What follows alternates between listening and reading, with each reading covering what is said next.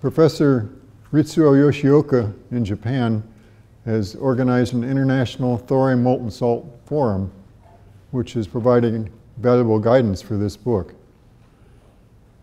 The world needs a book on thorium energy and molten salt that will awaken people's understanding and enthusiasm for the program.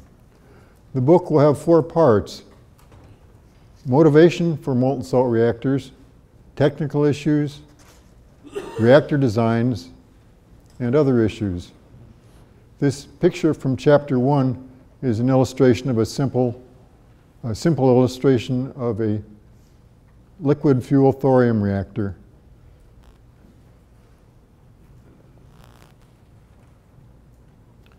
The first part deals with motivation. Why do we want thorium reactors? Professor Raghib and I are writing this chapter on introduction, the need for molten salt reactors, the advantages of thorium fuel, the good features of liquid fuel reactors for safety, cost of energy, and environment, and the development issues. What do we have to do to make these reactors successful? Chapter 2 deals with the cost of energy, the conventional power conversion cycles, and some new cycles such as Charles Ferguson's air-cooled Brayton cycle that offers very good efficiency. Chapter 3 will deal with other applications such as incineration of actinides from light water reactors, production of hydrogen and synthetic fuels, and medical isotopes and several other applications. And the word open means that we have not selected a lead author for this particular chapter. Each chapter will have several authors in general, and the lead author will coordinate the work of several authors. So many people are participating in this book. The technical issues, reactor physics, Imre Posset of Sweden is the lead on that chapter. Thermohydraulics, structural materials, and chemical processing is led by Jan Uller of the Czech Republic, who leads their group there. And your suggestions for how to improve the outline of the book, who would be good authors, are valuable, and this outline of the book is gradually evolving. It's changed almost every month, so there may be 1 or 2 more changes before the book is finalized.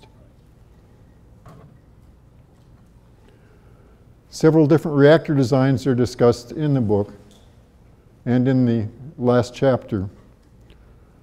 Liquid fuel thermal spectrum reactors are described by Professor Ritsuo Yoshioka and Motomasu Kinoshita. Liquid fuel fast and epithermal reactors, the lead author is Leonid Ponomarev. Raluca Scarlett of the University of Wisconsin is leading the work on solid fuel salt reactors such as the FHR, leading the writing, I should say, not the research. Ian Scott of the United Kingdom is writing about static liquid fuel reactors. Armin Hucke of Germany is writing about his concept of a dual fluid reactor. And we'll have a chapter on fusion fission hybrids. An expert on fusion fission hybrids sitting in this room has been invited to write about that, but is not yet accepted.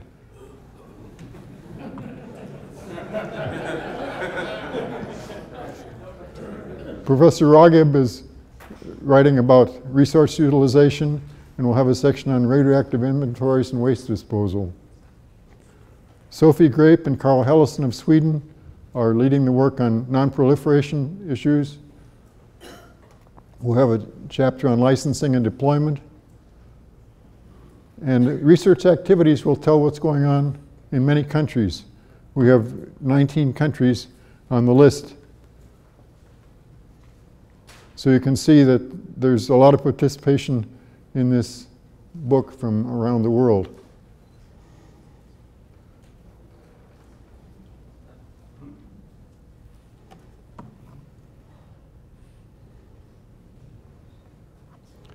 So we submitted a proposal to Elsevier Publishing Company this spring, and they're reviewing it now. We'll have first drafts of most chapters in the summer. The chapters will be sent to experts for comments and revision in the fall. We hope to finalize the book in the winter and publish it next year. If this book is successful, some leaders of industry will have a knee-jerk reaction to maintain the status quo, but others will see the great value of thorium energy to the world and consider how their country can contribute, how their company can contribute. Universities will teach courses on thorium energy and molten salt reactors. Students will consider how they can contribute. Some congressional staff members will even read the book and brief their congressman. And some congressmen will pretend to understand. Your suggestions for improving the book are welcome. Any thoughts of putting a chapter in on cogeneration? There is not a chapter on cogeneration, but we're certainly willing to consider it. I'd like to talk with you offline about it. Are you going to have some kind of style team that's going to unify the way all the different engineers put out their graphs, charts, energy units, and that it's all, the whole book is uniform? Yes, I and some others will edit the book and try to make it look good in a uniform style,